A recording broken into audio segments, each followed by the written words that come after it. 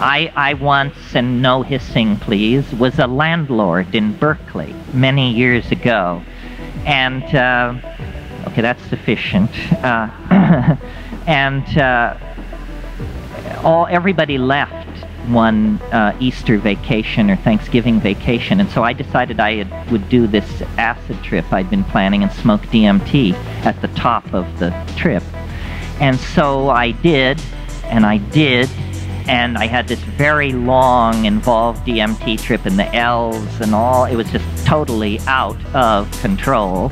And at the very height of this thing, this woman who I rented to upstairs, who I thought had gone home to Minneapolis, came back and arrived by cab and came pounding up the stairs with these 2 suitcases, let herself into the house, and ran around to my bedroom door and beat on the door.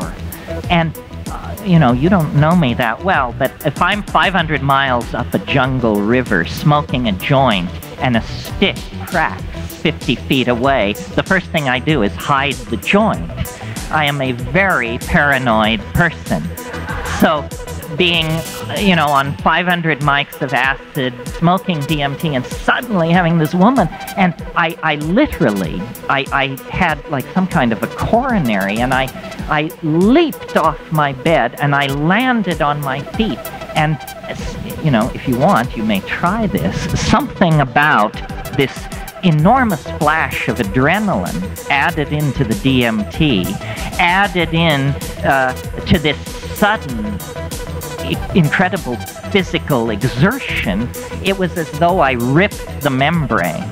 I ripped the membrane, and I was now standing in my room, but I had dragged the trip through with me, and the room was full of elves ricocheting off the floor and ceiling, and I had them, they were hanging off me like weasels.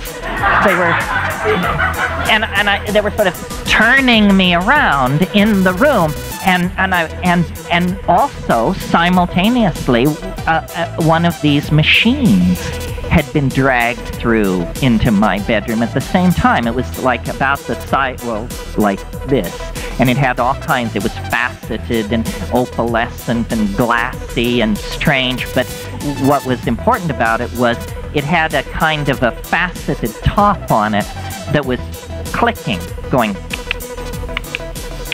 And every time it would click, it would launch a small plastic chit across the room that had an alien letter written on it. And these little plastic chits were ricocheting off the wall and piling up, and I was just standing appalled, looking at this situation. And then Rosemary slams on the door again. So I stagger over to the door, which was a sliding wooden door, and I just threw it open, and I looked at her and said, "Gidi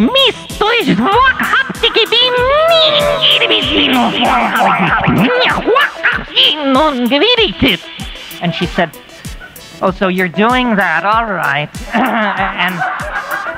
and backed up, and then I just slammed the door shut, and I pushed my way across the room, and I crawled under the bed, and I closed my eyes, and I just said, "I'm gonna stay here till I'm dead or it's over."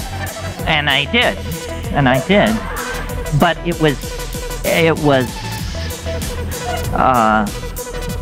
I mean, what kind, you know, you're supposed to learn something about your psychology from an experience like that? It's ridiculous.